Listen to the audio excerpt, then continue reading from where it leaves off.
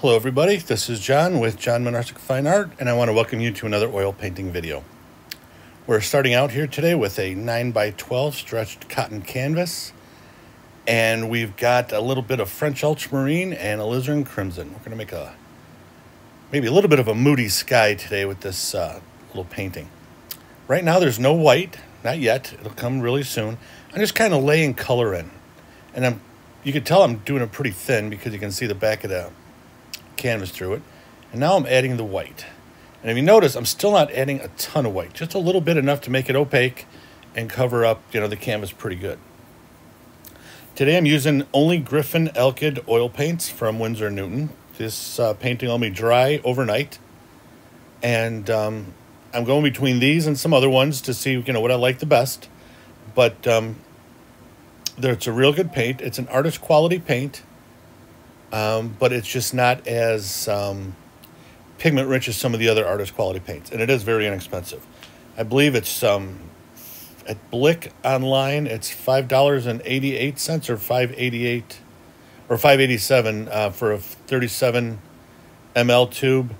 I think alizarin crimson is like 8 something, and sap green is like 8 something, and that's pretty much it. So it's very inexpensive for artist quality light fast paint. And what I love about it is I'm not the most patient of people, and I don't like to have to wait 2-3 weeks for my paintings to dry before I can take them to the art fair and sell them or put them online or whatever the case may be. So I lean towards these a little bit, but the Williamsburg handmade oil paints are absolutely gorgeous. And I think I got maybe 2 more of the Griffin Alkyds that I'm going to do videos on, and then I'm going to start with the Williamsburg a little bit. And then I'm going to, give it about a month, see how I like them both, and go from there. I may use one or the other brand, or I may use a combination. I haven't decided yet. Okay, now, one of the things I wanted to tell you, I'm not using a lot of different colors here, but I'm getting different colors. So, the sky was alizarin crimson, French ultramarine, and a little bit of the titanium white to make it opaque, and then put the clouds in. Now, these mountains that I'm highlighting now were the same colors, okay, plus phthalo green, okay? Darkened it up more. They kind of canceled each other out, and I got this, like, blue-gray. So it's a darker value than the sky. And then the highlights that I'm putting on, I'm blending in, and now I'm kind of giving them form. And what I'm doing now, and this is kind of cool trick I kind of found by accident. You got the highlights down. And then what you do is, because the paint is still wet underneath, okay, the mountain color itself, if you take just a hair, okay, at the edges like you saw, of the highlight color, and blend it into the base color of the mountain, you got a perfect shadow color. So you can see the highlight and then make the shadow and kind of give the mountains a 3D look. Okay, now the next thing is that mid-ground there at the base, okay, that is the same mixture as the mountain now, okay, except I added lemon yellow, okay? It's actually Winsor lemon, I believe. So what I'm trying to do is get a lot of color harmony by mixing the colors more than just using straight out of the tube. I rarely ever use straight tube colors. Now, the mixture that I'm doing those little foothill trees with, okay, is the same mixture of that ground, except a little more yellow and a little less of the alizarin crimson.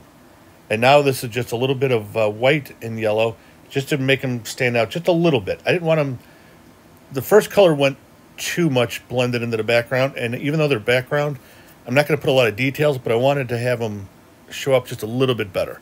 So that's why I was adding a little bit of the white to it. White and yellow together. Okay, what you're waiting for when you see this lull in the action, as it were, I'm cleaning my brush or something like that. I clean my brushes as I go, not constantly, but, when needed. If I got a dirty brush I know I'm going to use again, I'll just put that to the side. I only wash the brushes while I'm painting that I know I got to use for fresh color later in the painting. And here I'm using a fan brush, and I'm just putting in a little bit of grass, a little bit of taller like tree trunks for the distance. Those I'm not going to do much with highlighting or anything else. You can see them pretty much against the sky. But again, the same color combinations. Okay, now the water, again, same as the sky, okay? The difference is twofold. It is alizarin crimson and French ultramarine, but it's a lot more of the French ultramarine to give it the bluish shade, where the sky was more alizarin crimson. Same mixture, just more of one or the other. And in the water, because there's so much green between the mountains and the river, I added phthalo green in there also. Not yet, but you'll see it. I'm going to put the phthalo green in here real soon. And this is another one of my things here. A lot of artists do. Don't be afraid to turn your painting upside down if you want to get at it better. You can turn that bad boy any way you want just to make life easier for you. And then there, I'm putting in my green. You can actually see it darkening up in some areas. And now I'm putting on the white to highlight it. Now what I'm doing here, and this is the part of water, you can do it a lot of different ways, okay? What I like to do is put a very thin coat, as you can see, of white, depending on what my water is. Okay, this is going to be moving water, but not crazy like rapids. So I put in a thin layer of white to kind of give it that sheen. I'm putting in a little bit of French ultramarine in there just to make sure I got a little more bluish. And now I'm tapping in the waves, okay? But as you can see, I'm not making them crazy. It's moving water, but it's not, you know, where you'd be deathly afraid to, you know, go in a raft on it. And everybody does water differently. I don't make water look just like a photograph. Actually, none of my paintings look like photographs. I want my paintings to look like paintings. Some people like them to look like photographs, and they're very good at it. I just never had that desire. I like my paintings to look a lot more, you know, painting. I want you to see some brush strokes, and I don't want you to be able to, you know, say, well, I could just take a picture of that instead.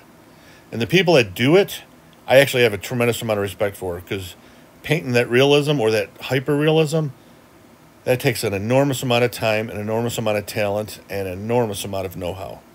So those people, those men and women that can do that, I definitely take my hat off to them.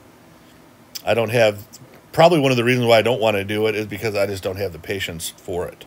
Like I told you, I don't even like waiting for oil colors to dry, you know, 2 weeks. And I know those paintings have to take a lot more than 2 weeks to complete. But now I'm taking, again, that same mountain mixture with a little bit more alizarin crimson to make it a little darker, okay? We're coming to the foreground now, so even though the mountain base color was dark, I wanted to use the same color mixtures but make it darker because it's up closer. Now that's something that you can take with you anywhere you want to go. The mountains and these foreground rocks are identical colors as far as what I use to mix.